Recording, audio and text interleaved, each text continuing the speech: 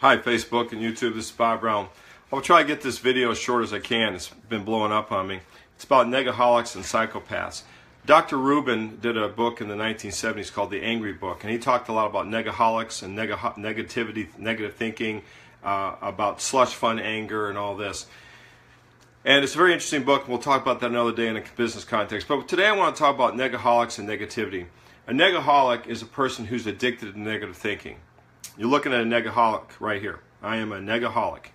I am definitely a person who gets addicted to negative thinking. I will think negatively. I will think the worst about situations, and I really had to break myself of this habit. And it's a rough habit to break.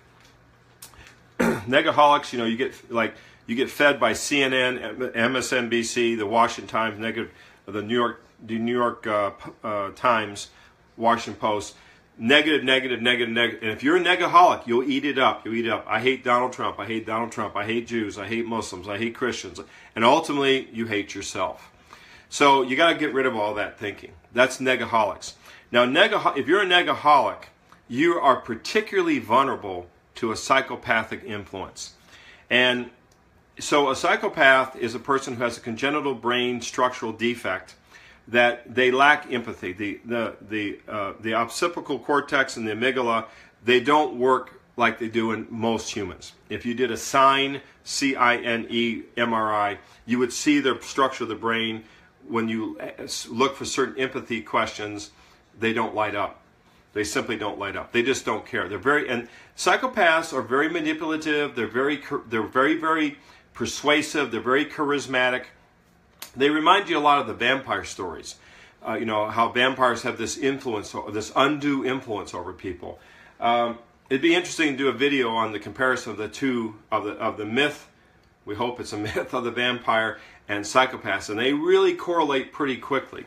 If you think of the Barnabas Collins character on Dark Shadows, how Barnabas Collins could get people under his spell, and he'd get these women and men to do things for him. Very psychopathic. I would almost call it the Barnabas Collins effect. And if you're a negaholic, you can easily fall under the spell of a psychopath, or you could easily become a victim of a psychopath.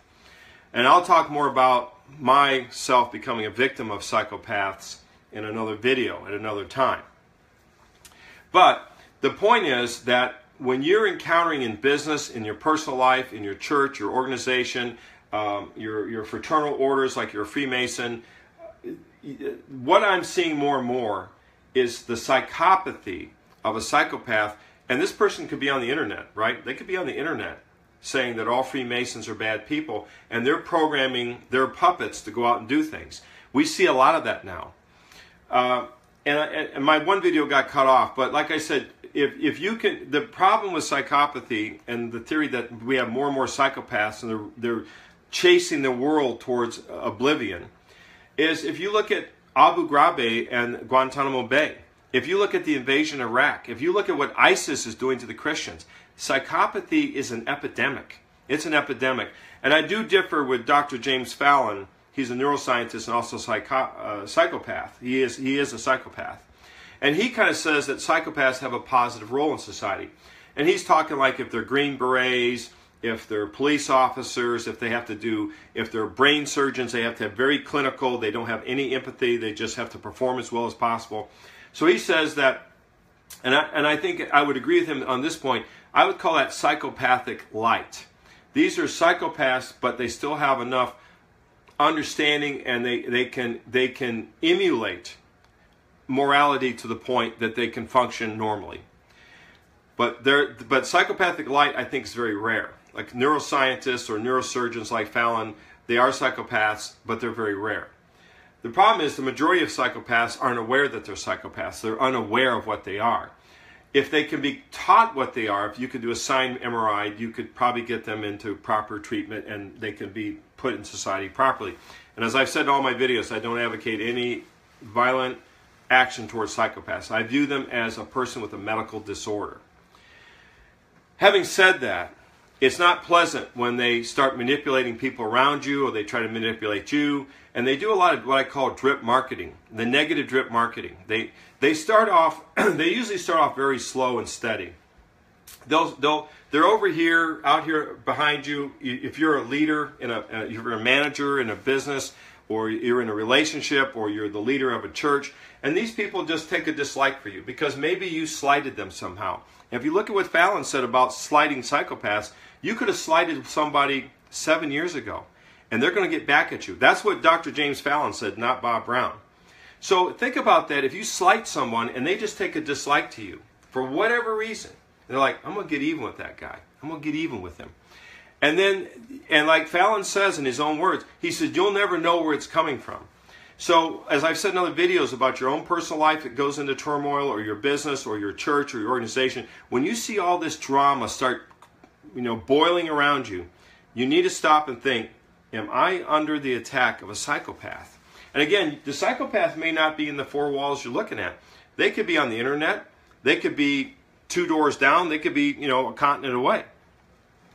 But usually they're somewhere in the vicinity of your life. You just have to figure it out. You have to lock onto it eventually. And eventually you'll start seeing the signs. As I said, the biggest sign is they treat you as prey. A psychopath treats you like prey. I ask people this question. Do you ever think about the pain and suffering of the animal that you're eating right now went through? When you chew into that cheeseburger, do you think about all the pain and suffering of that animal when it was slaughtered? I don't know about you, but I sure as hell don't. But maybe we should actually, right? Maybe we should. But that's how a psychopath views you. You're no different to them than a hamburger. You're just prey to them. That's how psychopaths work. And they will manipulate people, and they're very persuasive, like James Fallon is. Steve Jobs was supposedly a psychopath. I don't know if he was or wasn't. I would probably say he was. That's just my opinion. Based on no scientific evidence, so take it just as an opinion. They're very persuasive. They can get people to think their way, and they can manipulate people to go the way they want. And they're very charismatic. And they can get a hold of people. And how they get a hold of people is what I call slow hypnosis. Slow hypnosis is a slow, and psychopaths are, and if you're a negaholic, and I'm a negaholic, and if you're prone to hypnosis, I'm prone to hypnosis, a psychopath will do this slow motion hypnosis on you. This slow hypnosis. It's slow motion. They hypnotize you by saying, I really don't like dogs. Or I really don't like cats. Or I really don't like this or that. And it may be incongruous, I can never say that word right, with what we're talking about. But they're slowly getting you to think the way they think. You see what I'm saying? So they start out here in left field like, I really hate baseball. I like baseball, by the way. I like football, and I like all sports. I like martial arts. I like all that. But they'll get you to hate your sport.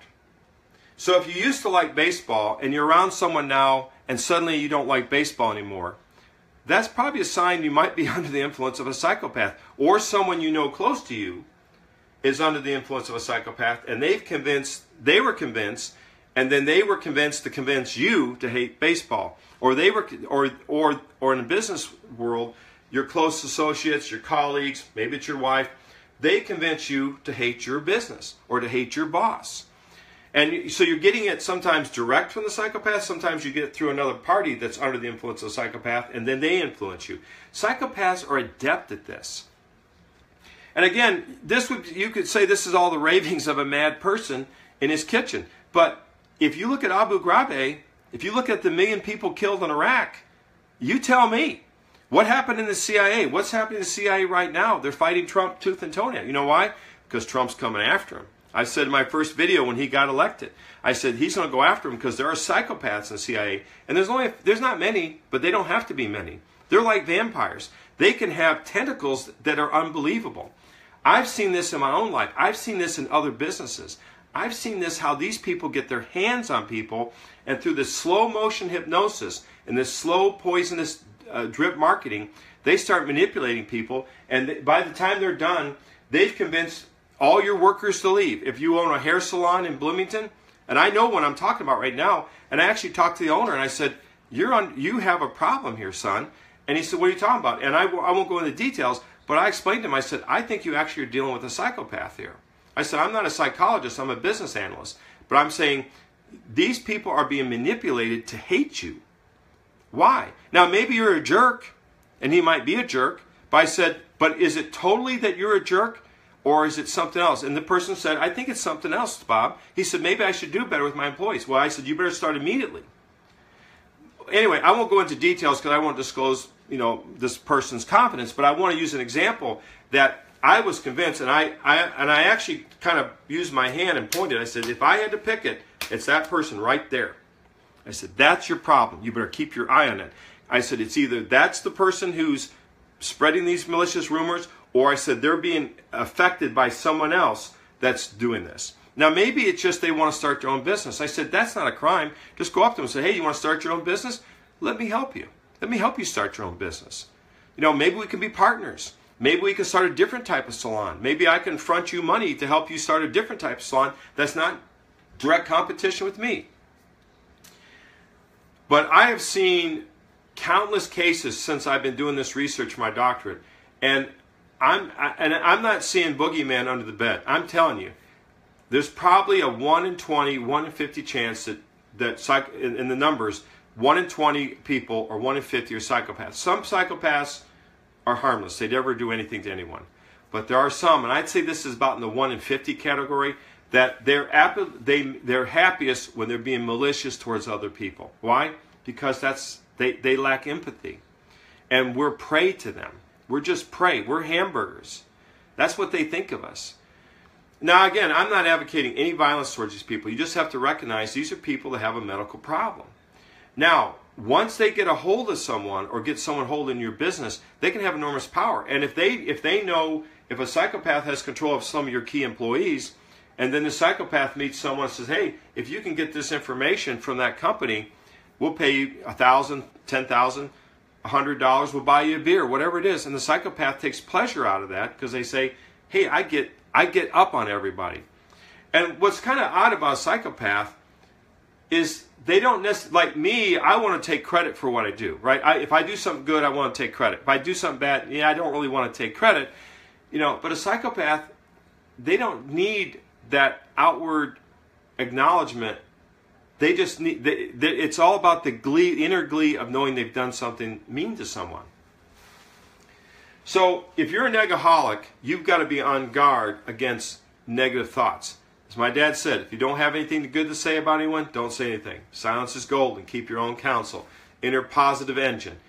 I've seen this firsthand. Like I said, I was helping a business person just recently. It was kind of a weird situation. But you got to keep Norman Vincent Peale, the power of positive thinking.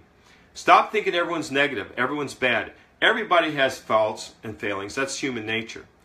But when you have a person that every day is putting that little tincture of negativity about someone else or about yourself or about society or about people of a different race, religion, or color, a little tincture, that's how it is. It's what I call slow motion hypnosis. It's slow motion. It's not like they're going to sit you in a chair and put you under hypnosis.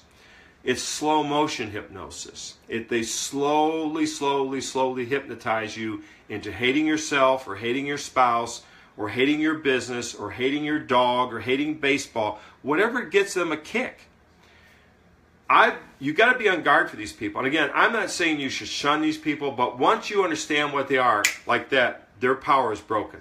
It's like sunlight on a vampire. Once you say, okay, this person could be a verifiable psychopath. If we could get him into an MRI and see it, we could say, yep, that person's got all the symptoms. And there are tests that you can do, by the way, also. And there is external tests that you can learn that are actually shockingly effective, that you can do tests on people with questions and how they respond. And you have to catch them when they're off guard. But you can do questions, and it's amazing. They answer it the way they're supposed to answer it. I was shocked when I did it to 2 people that I was convinced that were psychopaths, and their answers came right back like they should. And I'm like, holy cow, this thing actually works. Again, don't shun these people, don't hate these people. These people should be treated with mercy, compassion, and understanding. But if you're like me, if you're a negaholic, you got to put yourself on guard, because I've seen this firsthand.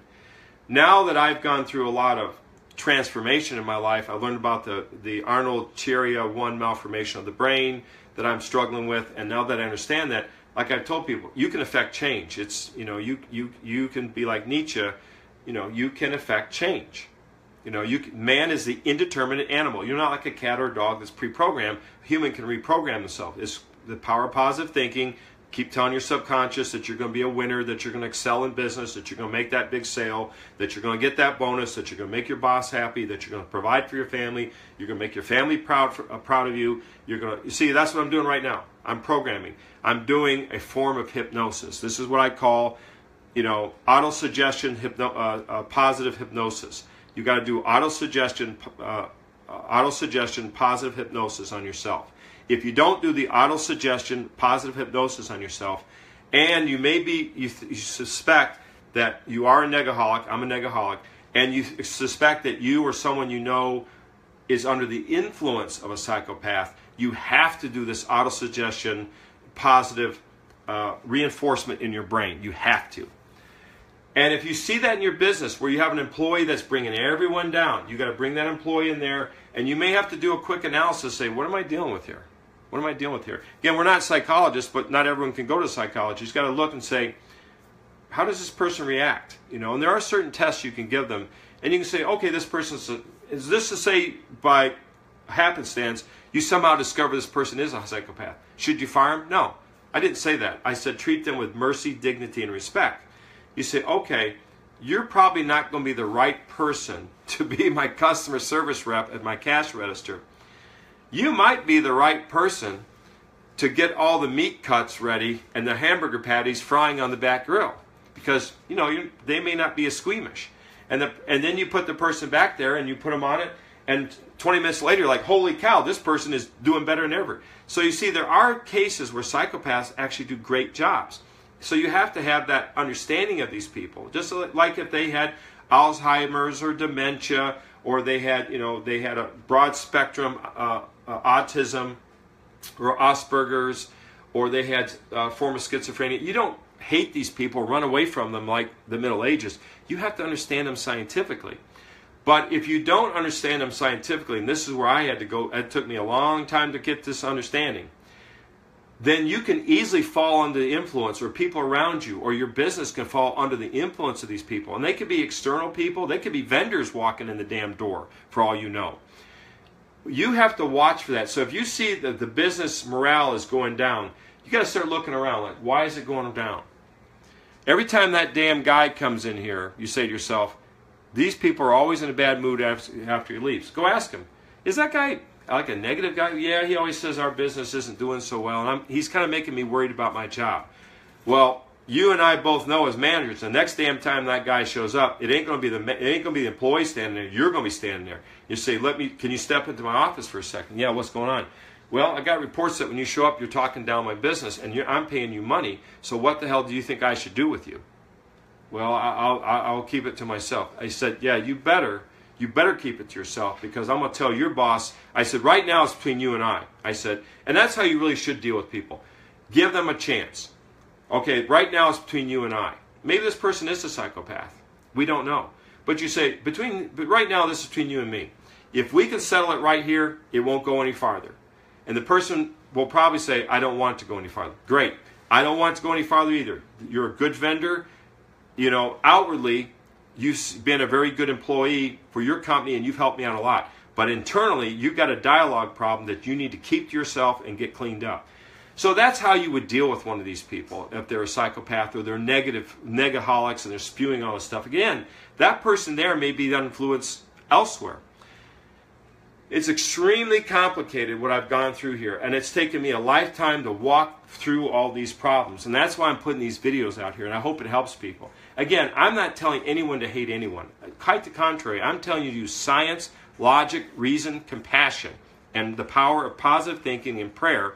And when you detect this going on, you have to take steps. First thing I had to do is I had to deprogram myself from my negaholism. And like an alcoholic, when you're a negaholic, you're a lifelong negaholic. You're just going to have to accept it. But what you do is you have to go through the 12-step program, just like any other 12-step program, and reprogram yourself and say, okay, I'm thinking negatively, I'm talking negatively, I got to stop that, I got to get back on the positive light. I catch myself all the time. A lot of times I wear a rubber band on my arm, And that's kind of like from what the Jesuits do. And I'll talk about that in another video. But basically, if I start thinking negative, I'll snap that rubber band. And that's a way of, it's like a Zen slap, like a Zen master slaps a student that's drifting. That's my Zen slap. It says, get out of that negative thought. You start thinking positively. And that little rubber band, which I borrowed from what the Jesuits do, basically they have a cross and they hold the cross and pray. I would do that too, but it's kind of hard to do that in a lot of environments. So I just use a rubber band, and it's my Zen cone moment. It's just, hey, stop thinking negatively. Once you're not negative, you're less likely to be influenced by psychopathic influence, whether that's on CNN, the Washington Post, the New York Times, crazy internet channels, or people around you that maybe have fallen under negative influence, or they're under drugs, or they have depression problems, or they have schizophrenia problems, or all this stuff. And the world's full of it, gang. The world's full of it. So you really have to protect yourself. So this has been a long video, but I want to get it out here because I've seen this happen. I had to help a local business person kind of work with a problem on this. And, once you understand it scientifically, like I have, you see it. You can see it as plain as day.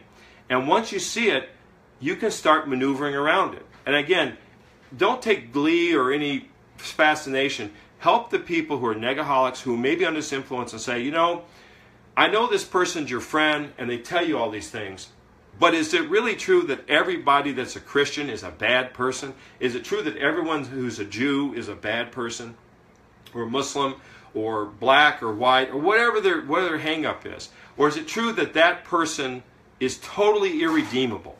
That person is totally irredeemable. I mean, I've seen that. I've seen how psychopaths will slow motion hypnotize people into saying, these people or that person or this organization is totally irredeemable. When you hear these absolutes, you're probably knowing that it can't be true. Not every human being is completely evil. Not every human being is completely good. All have sinned and fallen short of the glory of the Lord. These are good lessons to learn. So I'm conveying this as a business and personal life. I've seen it. I've seen the effects of negaholicism on myself, of this cherry 1 malformation of my brain, of getting into depression, and then people falling under undue influence. Like I said, it's a slow motion hypnosis. It's a slow motion. They slow motion walk you into it. And that's why children hate people of different races, religions, and creed. They try to slow motion walk you into it. They try to lecture you into it. I had another video about something else along these lines. I said, I refuse to be hypnotized. You can take the Jedi mind trick and go away. But beware of these psychopaths. They're out there, and they are manipulating people, and they slow motion walk people to their destruction. Why? Because they can. Now, it's easy to hate them, and I understand if you do. I understand it 100%. But I'm advocating science, logic, reason, mercy, and prayer for these people, and to redirect them where possible. If you can't redirect them, then go to a lawyer. Go to the FBI. Go to the police. Go to your boss. Go to a people of authority and say, we got to keep an eye on this person because this person is destroying our business, destroying our goodwill with our customers, destroying the goodwill of my family, whatever. Get them the hell out of there. Either they get into a containment where they can be productive for the business or productive in their own life, or get them the hell out of your life. You have to. And I'm telling you, I've seen it. This slow motion hypnosis, this drip marketing, how everybody's bad. And believe me, and I would tell people who've been under the influence of these psychopaths, you're not the only puppet they're running. They may be running 30 people. James Fallon, read the work of James Fallon. They're running a lot of people. They're not just running you. They're running 30 people. So it's shocking what happens. And it's fascinating what structural differences in the human brain can do. It gives these psychopaths very charismatic capability because they lack empathy. But I don't think lacking empathy is a weakness. I think it's the greatest strength a human being has. So once you understand this psychopathy, even amongst the horrors that ISIS that we're going to see, remember before you hate them, and I know it's going to be easy to hate them, it's going to be easy to hate the sin, and I'm sure going to be the first one hating it. I know I will, because I know my own negative self. You have to say, this really is a mental illness that we got to start to understand. We've got to understand why people do this. And we have made great strides with the work of James Fallon, that there's a structural problem in the brain of the occipital cortex and the amygdala. We understand that now. They don't function right. They're not communicating right. My own self, I have a Chiari 1 malformation that causes all kinds of mood disorders and balance disorders. So I understand only too well. That's why I have compassion towards these people, because I know that from a genetic point of view, you don't have the control. But I would say to anyone, psychopath, non-psychopath, under the influence of psychopath, Chiari 1 malformation like I have, you can affect change. You are a human being, and once you understand what you are, like James Fallon, you can affect change. I'll end on this point. Nietzsche said that man is the indeterminate animal. We can determine what we are. Human beings can determine what they are. Even with these structural brain problems of the psychopath, the Chiari 1 malformation, you can affect positive change. My whole point of this is recognize if you have negativity problems, use Norman Vincent Peale, be positive thinking. If you see people having this slow motion hypnosis being worked on them, step with them aside and say, brothers and sisters, you don't need to be paying attention to this negative thought of this person over there. Then talk to this person, do your analysis, say, maybe I'm dealing with a person who has a brain disorder. Put them in a different line of work.